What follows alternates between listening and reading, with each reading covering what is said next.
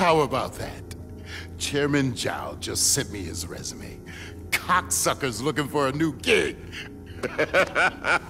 You bet your ass we got these dickwads on the run. All right. Settle down. We got trouble in Afghanistan. The Russian foreign minister's in Kabul negotiating a peace treaty with the Afghan president. Problem is, Central Intelligence intercepted an assassination order directed by Raul Menendez himself.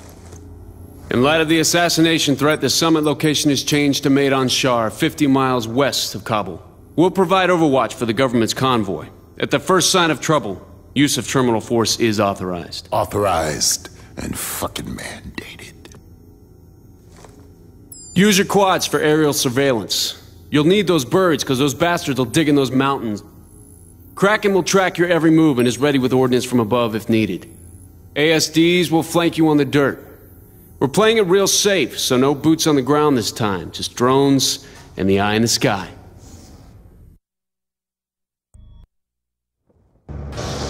Closest heat signature is located in vicinity of Echo Sierra 719er 854. Quads are deployed. ASD support now available. Quad drone down. Multiple hostiles observed in AO. Hi everyone, LazyFire here, and welcome back to Call of Duty Black Ops 2. This is the third of the 4 Strike Force missions that we'll have to take, because everyone decided that we were going to take a certain action in a later video. We will not have to go and do a 5th one, which is really nice. Now, however, this one is kind of annoying. You see, these tanks here, while not common, appear often enough that they do become a problem, and only the ASDs can really take them out effectively, and to switch over to them, it's a little annoying, because you can't hit these guys on the rocks, who are much more common effectively. So basically, you just have to keep an ASD alive long enough that you can drive it over there and kill the 2 or 3 tanks that really appear in this map. Now, the other thing that's really annoying about this map is the frequency at which you are updated about the vehicles getting hit.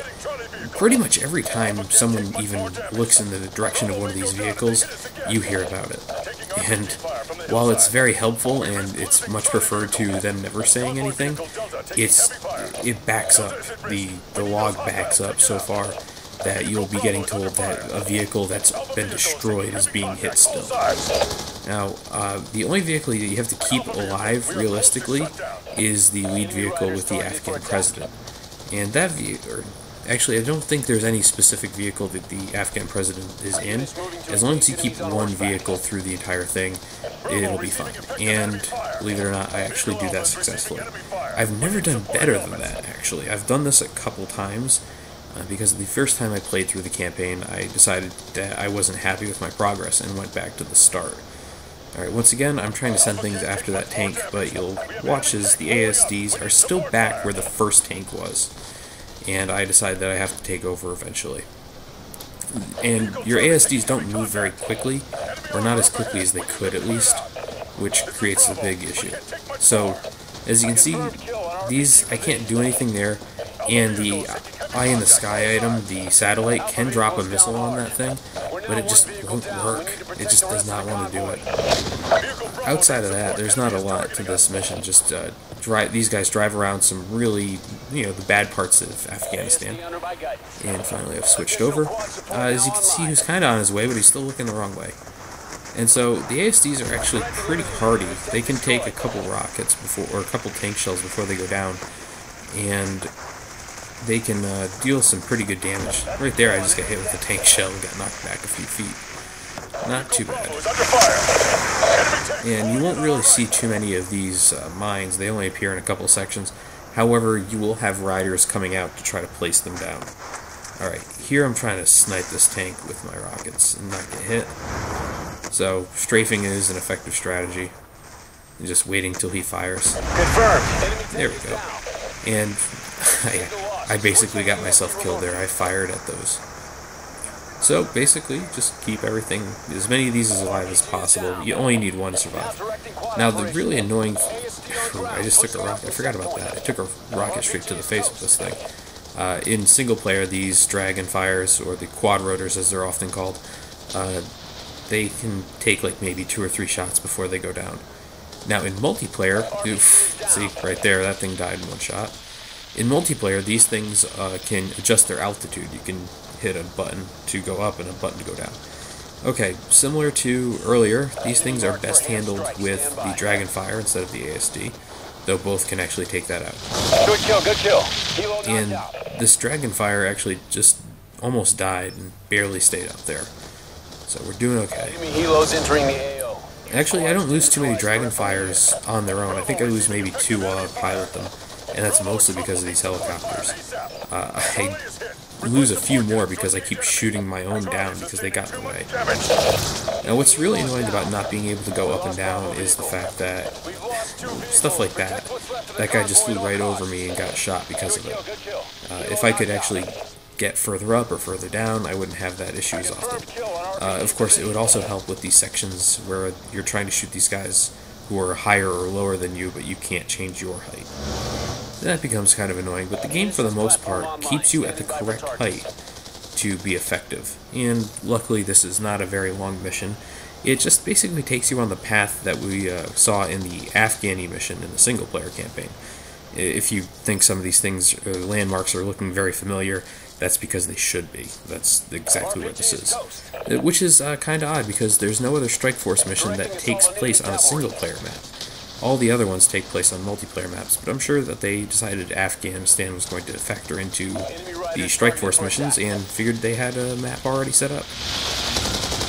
And these guys are deadly with those rockets. So we just keep, I mean, they're even using the same enemy models from before. Of course, they're Chinese enemies now. But still, the point remains. And you'll even notice the section coming up is the section with the bridges and everything. And these guys are taking a really bizarre path through this map. Don't really understand it. The next map, in contrast to this, the next Strike Force mission, is going to be all ground forces all the time. Unit lost. Manual quad. And look how far away this quad is. Charlie is hit. Oh no, yeah, this thing is a mile away from everything else. Delta receiving enemy fire. I'm trying to shoot at this thing through a rock because the scan lines in this are just atrocious. Those RPGs taken So, pop this thing. And the nice thing about the Dragonfires is that there's no cooldown time on the cannon, which is a major issue with things in single player and other points of the game. Confirmed kill. But for the most part, this is almost done. There is some weirdness around this specific mission with guys who don't spawn in or guys who are appearing to spawn but aren't actually there. And I actually think they spent a good 2 or 3 minutes in this section now just trying to figure that out.